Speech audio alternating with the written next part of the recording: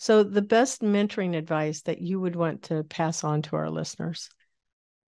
So I had the opportunity, my amazing wife, Cynthia, who's the executive director of Rebuild Yourself, has her nonprofit actually started a mentorship program with kids who are in junior and senior year. So I actually took on two mentees this past weekend. And one of the things I noticed was that they were very, very hyper focused on what their job was, because they felt like it was their source of identity.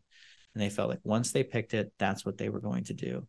And I think the advice there is to look at opportunities and take advantage of them as they present themselves.